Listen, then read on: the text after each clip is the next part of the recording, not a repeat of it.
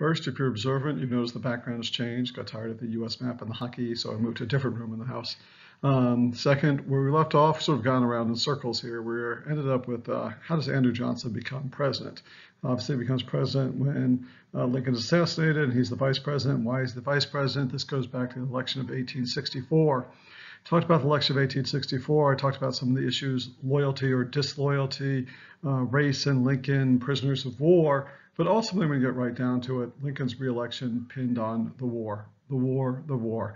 It was probably more important than all the other issues combined. If Lincoln was going to win reelection, he was going to win reelection based on the fact that the North seemed to be winning the Civil War. And this connects us back to U.S. Grant. U.S. Grant. So Grant gets his sort of, he rises in Fort Henry and Fort Donelson.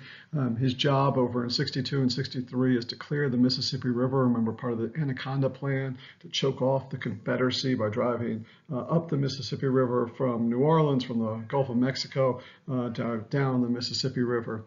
The main obstacle in the Mississippi River was a stretch of the Mississippi between Port Hudson, Louisiana, and Vicksburg, Mississippi.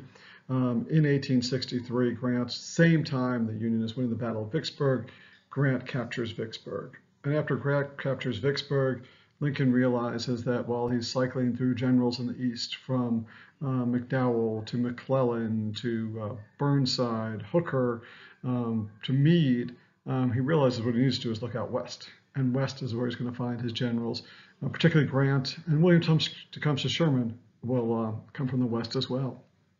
Early 1864, Lincoln proclaims, Grant is my man and I'm his for the rest of the year.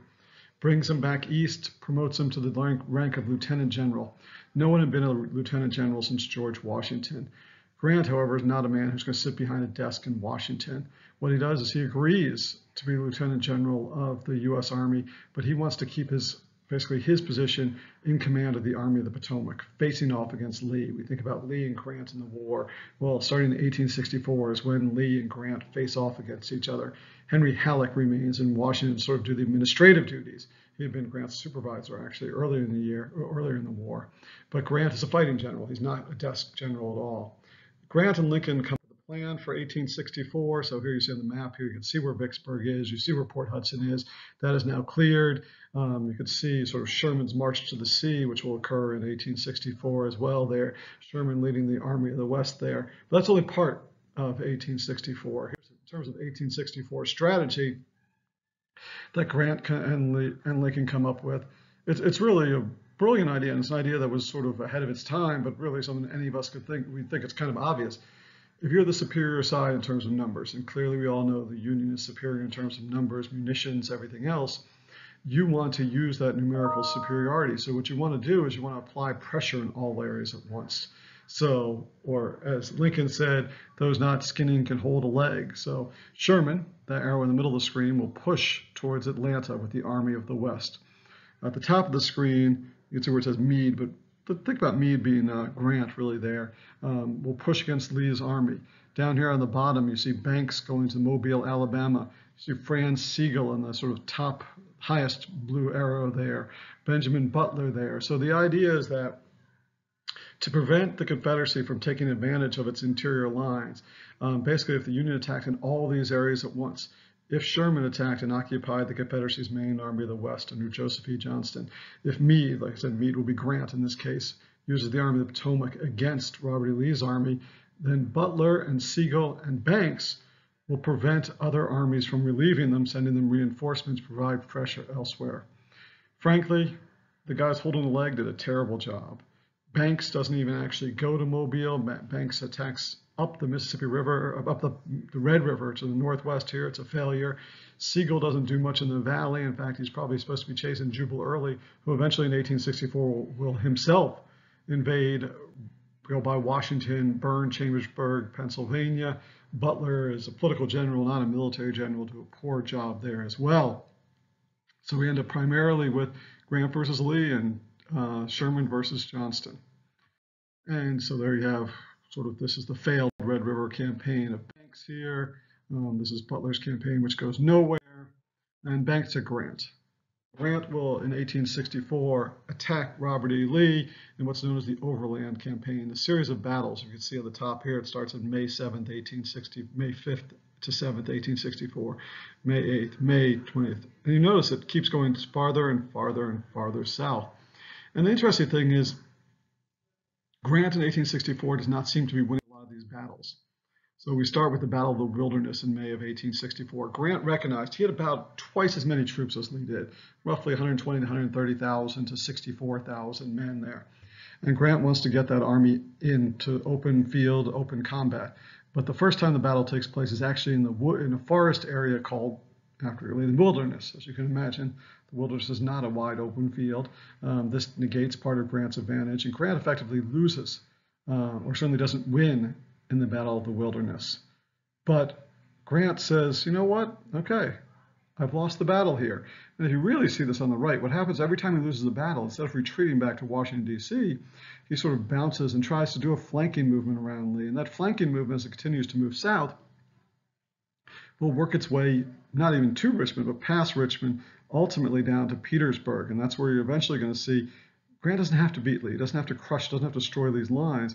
If he can cut the railroad to Richmond, if he can trap Lee there, Lee might have to retreat, and the Confederacy might have to evacuate Richmond.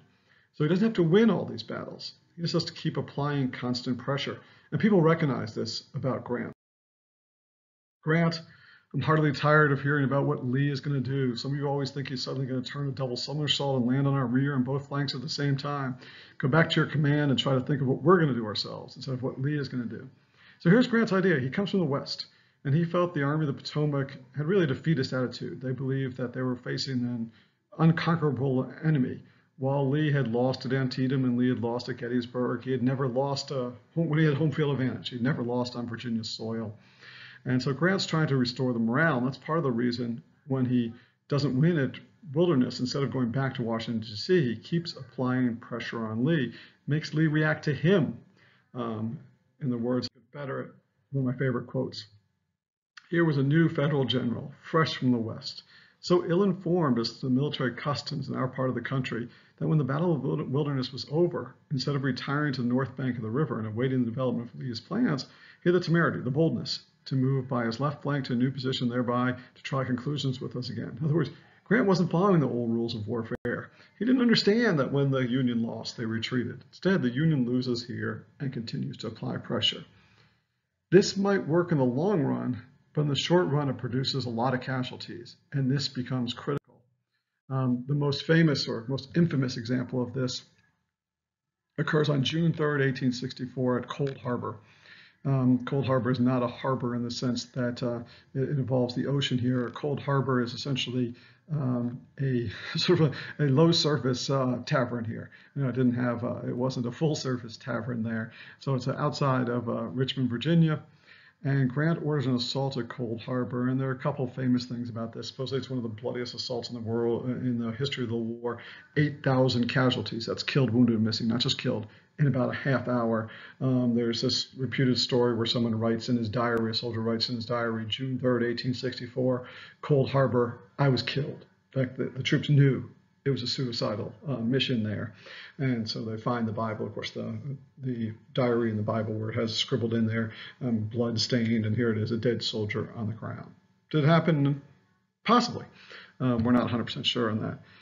Grant, I've always regretted that the last assault at Cold Harbor was ever made. No advantage whatever was gained to compensate for the heavy losses that was sustained. So Grant's pounding into Lee, pounding into Lee, pounding into Lee. He's not winning battles, and in fact, he suffers 64,000 casualties in the summer of 1864.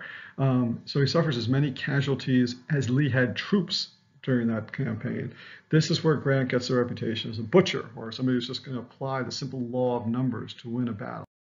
One of the last of these battles occurs outside of Petersburg. And if you look here on the left, you can see the trenches outside of Petersburg. They look a lot like World War I trenches. You can see Petersburg is south of Richmond, Virginia. People had dug in here.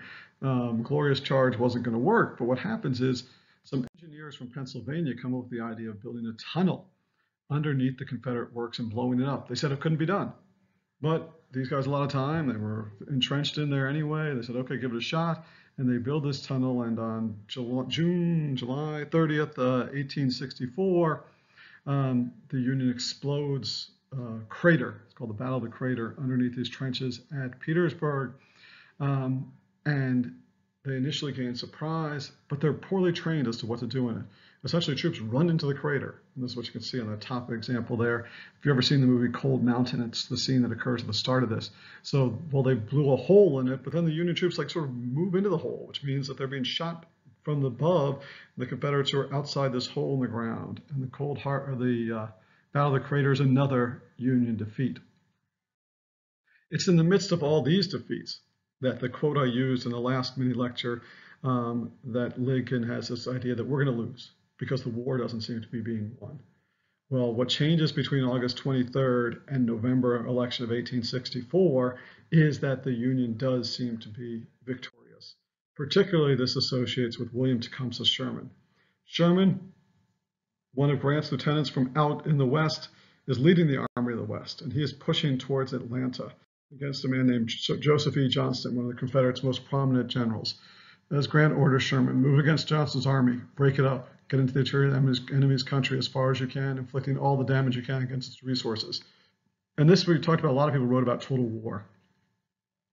Sherman lives off the land. One of the advantages the Confederacy had, people talk about, is that the Union would have to move south in the Confederacy, maintain a supply line. Well, Sherman's going to not do that. He's going to live off the land. While he does some on the way to Atlanta, but certainly after he leaves Atlanta. And Sherman will push Johnston back, and Johnston's retreat from Tennessee down to Atlanta is a masterpiece of retreat. People don't die, he keeps his army intact, but that doesn't sound very exciting. It's not really appealing. Eventually, he'll be replaced by John Bell Hood, a man who only can do his charge, and he'll charge at the Union Army and fail. And ultimately, Sherman will maneuver the Confederates out of Atlanta. And when he maneuvers out of Atlanta, the Union Army will take Atlanta in September of 1864. And now, the war all of a sudden will look like Union victory is in sight. After a stalemate for almost a year, they get Atlanta, Grant's providing pressure. There's actually some good things happening in the Shenandoah Valley, where Philip Sheridan is chasing after Jubal Early and making the Shenandoah Valley suffer, and now victory is in sight.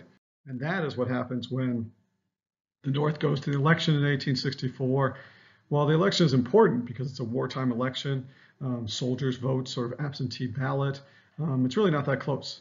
With the fact that now it seems with the capture of Atlanta and some decimation in the Valley and the pressure put on Petersburg and Richmond, Lincoln wins an overwhelming electoral college mandate, 212 to 21 electoral votes. Closer in the popular vote, but still, this is an overwhelming victory. And when this victory occurs in 1864, it's pretty clear at this point that this war is going to go on. There's going to be not a negotiation. It's going to go on until one side achieves victory or the other. Thank you.